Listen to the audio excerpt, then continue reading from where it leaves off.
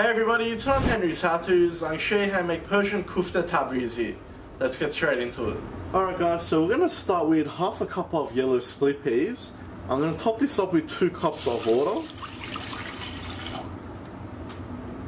And we're just going to turn our heat on. We'll add just a pinch of salt.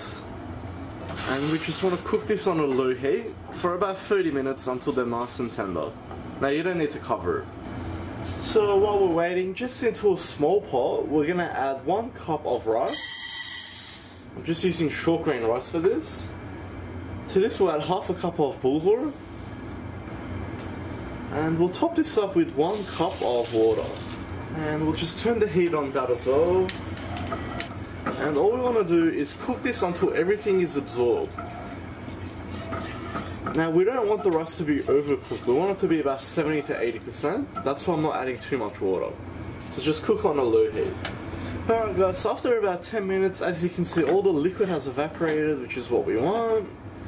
And it's pretty much, say, 60 to 70% cooked, which is also what we want. So we're going to turn the heat off at this stage and just let that rest there. Alright guys, so we're just at the 30-minute mark here. As you can see, most of our water has evaporated. And our split peas are nice and tender now. So what we're going to do is turn the heat off. And we're going to go ahead and drain this. Alright guys, so moving on, just into a food processor, I'm going to add 1 whole onion, which I've just chopped up. And I'm just using a brown onion. To this we'll add our cooked split peas. And we'll also add in our cooked rice and bulgur. Now you may need to do this in 2 batches if your food processor isn't big enough. So lid on, I'm just going to process this on a high speed. Okay, so you'll end up with a nice paste like that, which is what we want. Alright guys, so just into a bowl here, I've got 1.5 kilos of lamb mince. Now you can do this recipe with beef mince if you prefer, that's up to you, or you can do half-half. So the first thing we're going to do is add our processed mixture straight in. And I'm also going to crack in 1 whole egg. And all we're going to do is just mix this all together and get it well combined.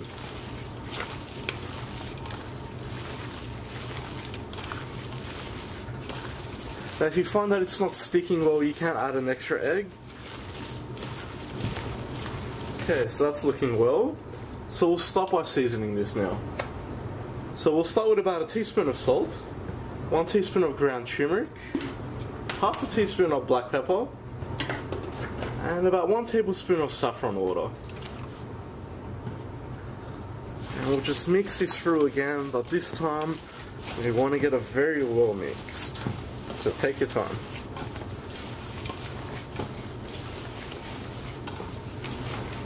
Alright, so that's looking pretty good.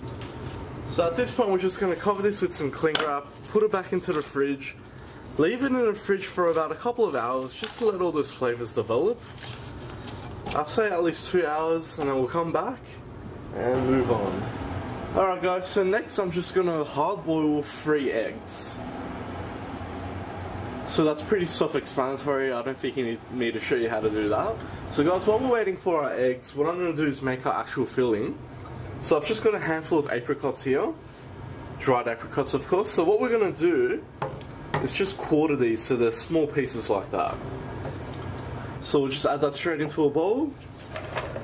Next we'll bring across about a handful of walnuts. And we just want to coarsely chop these. Not too fine, you don't want it like a powdery consistency. Just a rough chop is perfect. Just like that. And we'll add that to the bowl as well. And finally I'll add just a handful of cranberries. Now you can use barberries if you prefer. So let's just mix that together. And that's looking good. Alright guys, so next we'll just bring across 1 large brown onion, slice through the middle. And what we want to do is just slice this. Not too thin, not too thick. So guys, just into a pot on a medium heat, we'll add about 2 to 3 tablespoons of oil. And we'll add in our sliced onions.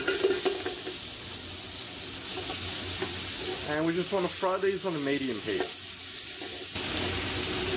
Once your onions start to brown and soften, we'll add in half a teaspoon of ground turmeric, a quarter teaspoon of ground cloves, quarter teaspoon of ground nutmeg, 1 teaspoon of salt, 1 teaspoon of ground coriander, quarter teaspoon of ground cinnamon, and half a teaspoon of black pepper.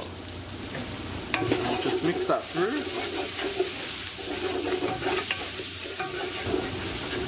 At this point, we'll add 1 decent tablespoon of tomato paste.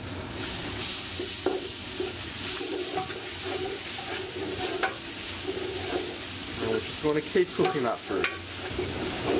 So guys, to this we'll add about 4 cups of cold water, 1 tablespoon of saffron water,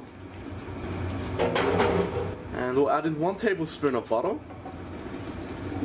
and we just want to mix all that through. Alright guys, so that's our sauce component ready, so we're going to turn the heat off on that now. And we can drain our eggs at this point as they're hard boiled now. Alright guys, so moving on, I've just peeled our eggs that we've boiled.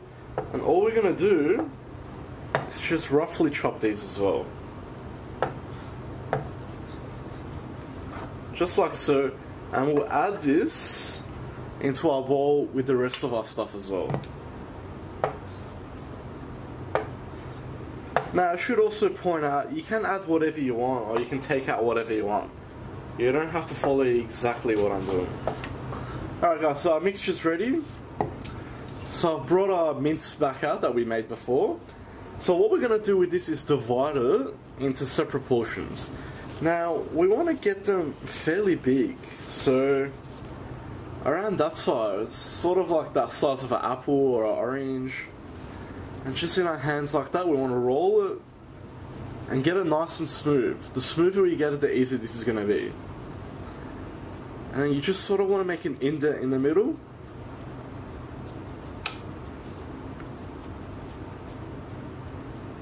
And you can use your palm to sort of make a bowl.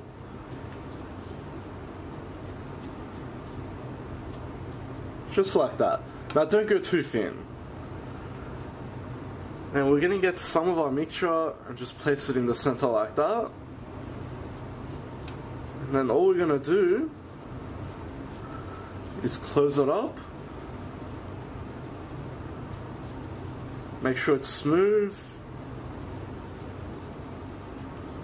And we want to cover the seam, just so it's smooth all over like that. And guys, that's all there is to it. So once you've done that, we're going to place this straight into our sauce pot. And we'll just continue now. Now, if you find that the mince is sticking to your fingers, just have a bowl of warm water next to you.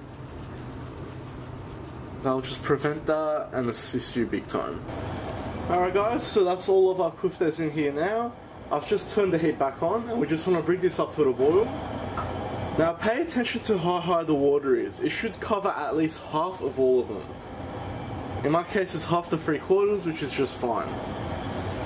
Alright guys, so once you've got a boil going, we're going to put the lid on and we're going to turn the heat down to low to medium and we're going to simmer these for about an hour. Alright guys, so I'm just at the 1 hour mark now. As you can see, our sauce is thickened up nicely. Our koofteh's cooked all the way through. So let's go ahead and serve. Alright, and I'll finish it off with some sauce as well. And we'll top it up with some fresh mint. And that just looks beautiful. So I guess you guys would want to see what it looks like on the inside too.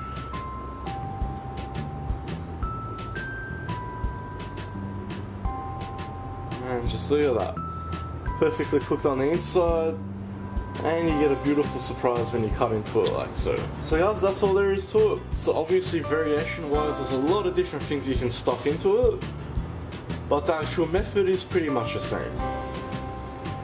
I hope you like that guys. Please like, share and subscribe. You can follow me on Facebook, Snapchat and Instagram. If you've got any comments or suggestions, just leave them at the bottom and I'll see you all next time.